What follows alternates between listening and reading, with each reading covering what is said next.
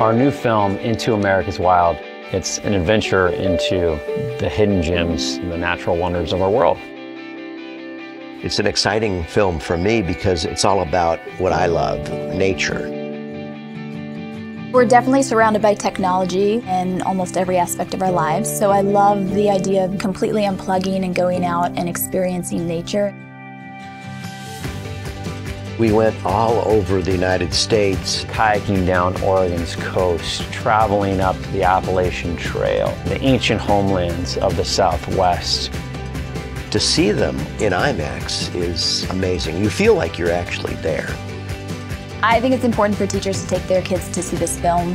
The whole point of teaching is that we want to build lifelong learners. Pushing kids to get out of their comfort zones and take risks. We've got some of the best characters I think we've ever had.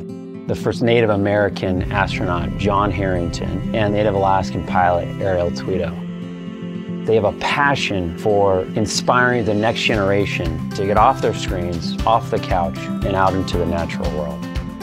The film checks off quite a few boxes in the curriculum for them, all of the next generation science standards.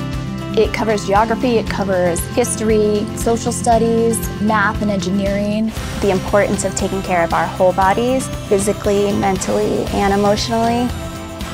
Just stepping outside, you're doing something for yourself and you're taking care of yourself. You get to see these beautiful places that you wouldn't normally get to. It makes you want to get outside. There are a lot of ways to get back to the natural world. You don't have to drive or fly really far to find nature. You can actually find it in your own backyard. I want my students to see that and think, hey, that could be me. I could be making those connections as well.